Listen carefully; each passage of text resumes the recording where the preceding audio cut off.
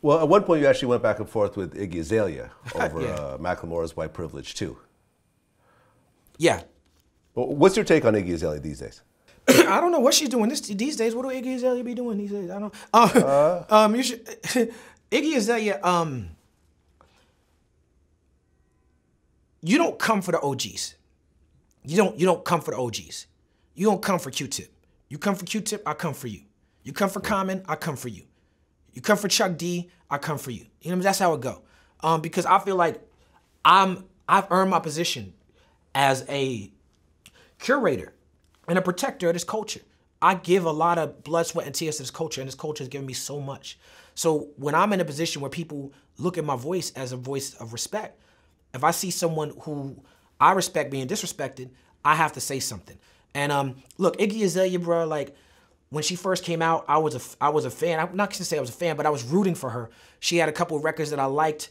I wasn't mad at her, you know, for anything. I was, okay, a young girl from Australia, get it. Go ahead. T.I. signed her. He must see something that we don't see, you know, that the world don't see yet. Let's go. I used to DJ at Beauty and Essex a lot. I used to play her initial records. I don't really remember the names of them. But even when, all the way up until when Fancy dropped, I wasn't mad at Fancy. Like, Fancy was a pop record. It was more pop than hip hop to me, but I liked it as a record. People said she sounded like she was down south. Yeah, she did, but that's not something that bothered me. I didn't. Wait, that didn't bother you, the fact that she had a fake accent all the way through all the records? No, it didn't bother me because I'm not putting her in the class of real MC at all. You know, I don't have a problem with pop artists. I don't have a problem with pop, you know, like, I don't. Like, you have to do something really wrong for me to have an issue with that. Is it cultural appropriation? Sure it is. Sure it's cultural appropriation. But is it the worst example? There's worse examples. And I'm not going to get myself in a tizzy over some white artist just because. Like, I have other shit to focus on. So I really wasn't offended by Iggy Azalea. I recognized it for what it is. I was like, yeah, that's cultural appropriation. Yeah, it's kind of funny that she got a fake accent. I thought it was kind of funny. But it wasn't something that bothered me. It wasn't something that made me feel a way like, fuck Iggy Azalea. I didn't feel that way. Because I'm an artist. And I give artists a chance. Look, when Shine came out, he sounded like Big. Everybody was upset. Remember how upset everybody? Now Shine is doing the Bad Boy tour from Belize, and no one's mad. Shine had hit records out sounding like Big. No one gave a shit. Well, I think Shine initially sounded like Big, but I think by the time the first album came out, he sort of developed his own sound. Well, with all respect to Shine, he always sounded like Big, but he just was making good records. That's what it was. It got to the point where it's like, yeah, okay, you sound like Big, but I can't front. I like that song. You know what I'm saying? Like, I'm not mad at someone taking this. None of that bothered me. I saw some of the tweets that she had said. She had some questionable tweets that showed some of her bigotry. I didn't like that. There was some questionable tweets about, like, there was some xenophobic bigotry tweets. Maybe that didn't say nigger, but that were like, I think it was some shit about Chinese people.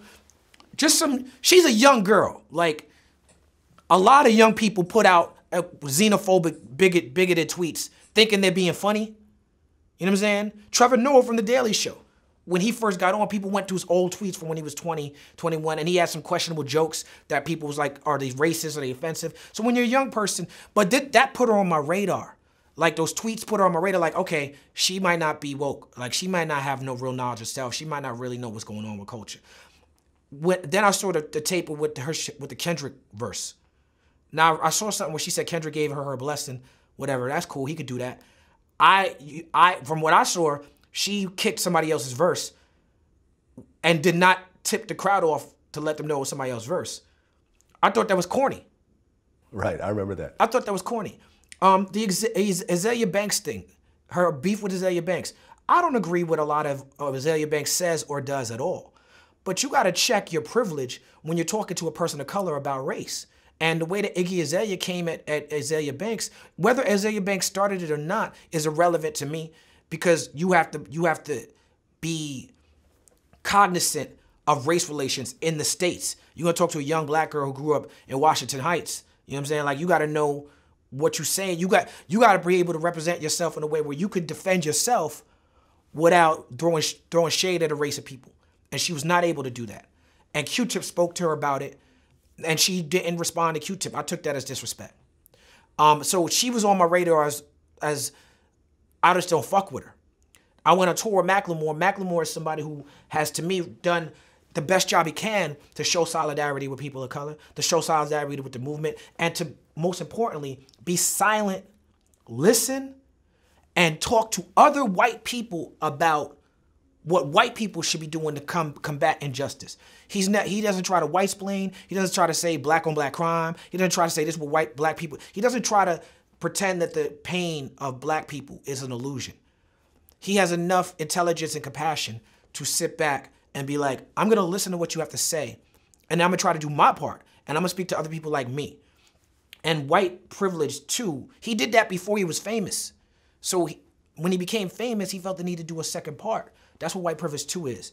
And when Iggy Azalea, the only thing that she could say to that is to sort of accuse him of dissing her, when one, he didn't diss her at all. She completely misread the lyric. That just sent me over the top, and I had to say something at that point. I'm like, you're stealing from Kendrick, you're dissing Q-Tip, and now you have an opportunity to show solidarity with people of color, like you out here with this black boyfriend talking about you're gonna have black babies, but you don't got nothing to say about police accountability. You don't got nothing to say about the injustices in America. The only time you speak up is when someone says something personal that you take personal about Iggy Azalea. Like that's the only time you got something to say? When it's to defend yourself against an insult that you invented in your head? I have an issue with that. And you know, my bias is when you come from someone I know personally, I take it a little bit more personal. So when she came from Macklemore, I know what he's given of himself to try to open up the discussion. And here you are trying to shut the discussion down when you have offered nothing. You've offered nothing. And you're trying to shut it down because you misinterpreted his mention of your name as a diss. That's some straight bullshit.